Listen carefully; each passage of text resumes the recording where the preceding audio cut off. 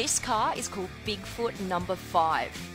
They're going to show us how they make this Ford F-250 into the biggest pickup truck in the world.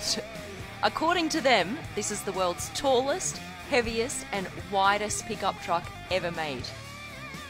So they're fitting these monster truck wheels to the car. The tyres, get this, are 10 feet tall or over 3 meters high. Look how tiny the guys look next to them. That's crazy.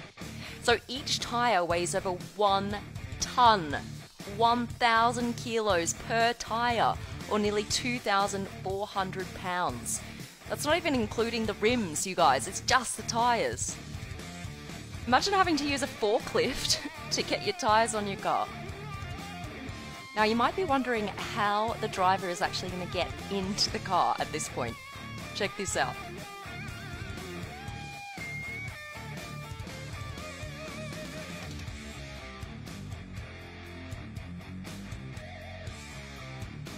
These tyres were originally used on an Alaskan land train that was used by the US Army back in the 1950s. Now they're used in monster truck events. He actually comes up through the rear wheel arch and then kind of hops his way into the driver's seat. That'd be quite a fall.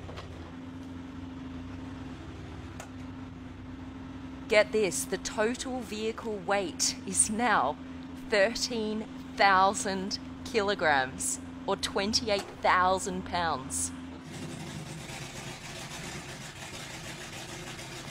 And check this out, look how the back tyres actually turn just as much as the front tyres do.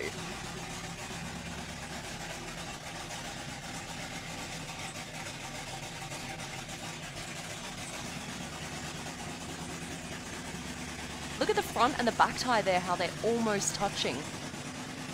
So this guy is now driving a car that weighs about the same as 2 massive African elephants.